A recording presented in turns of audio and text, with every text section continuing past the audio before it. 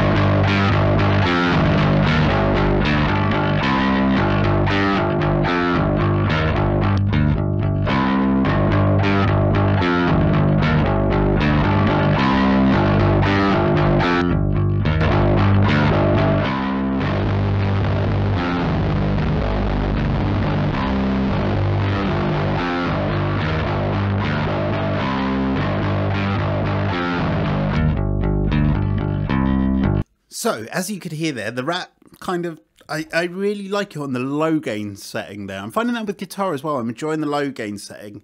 On bass, as the distortion goes up, quickly you can hear that everything kind of just gets a bit too messy for my liking. There's no definition and the high cut sort of filter doesn't really help bringing the highs back in that much, but the low gain stuff, you're getting some really nice grindy stuff there. So I'm enjoying that. So in that last section, I was using a pick. So let me use my fingers this time. See how that changes things.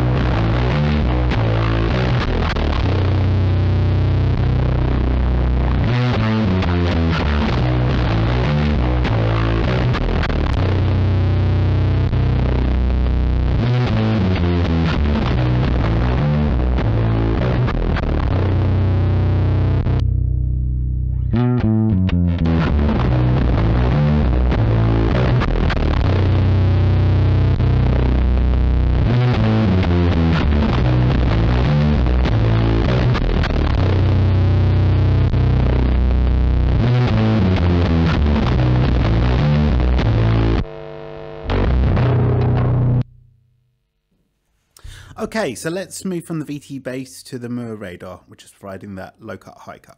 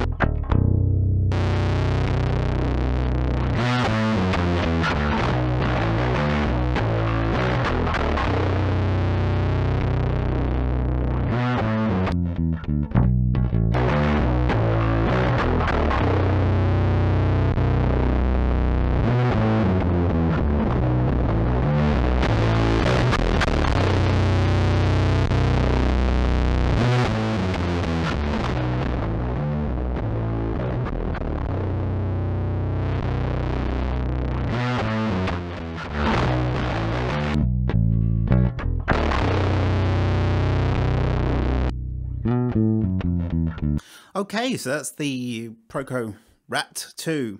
I like it. I definitely prefer the low gain settings. In fact, I feel that it goes from a sort of low gain sweet spot into all out distortion really quickly. In fact, maybe a little too quickly. Now, I know there's the, I think it's called the Roots mod, that does a few things, but also makes the pedal more low gain. The Zero Fret Serpent that I also has that mod. It's optional, and it's nice because obviously with it being low gain, you've got more of that range of that low gain sort of setting that you really fine tune what you want out of it. In terms of low end retention, I think it cuts bass.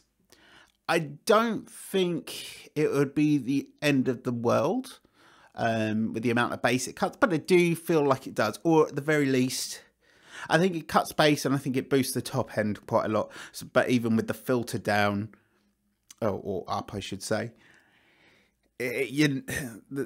those lowest frequencies are going to get cut, in my opinion. However, I do like it. As I said, love those low gain sounds. I'm going to go shoot my demo for the Zero Fret Serpent now. And then you can listen to both videos and see how it compares when the Serpent video is out. Anyway, hope you enjoy this video. Take care of yourselves. If you're on Instagram, go follow me on Instagram. There's a link in the description. Have a great week. Bye.